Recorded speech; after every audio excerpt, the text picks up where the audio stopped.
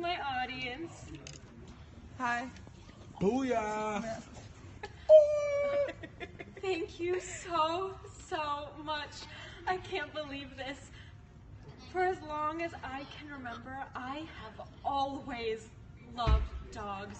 So to be awarded as the best dog petter is an absolute dream come true. I wouldn't be here today without the first dog in my life, Max, for giving me a start from a very young age, as well as my current dog, Lily, for giving me 13 years of amazing practice.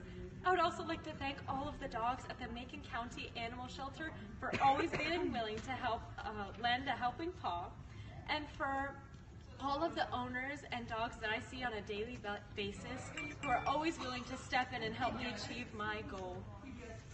I am so excited to be able to put this on my mantle and to continue to work even harder every single day to continue practicing. Thank you.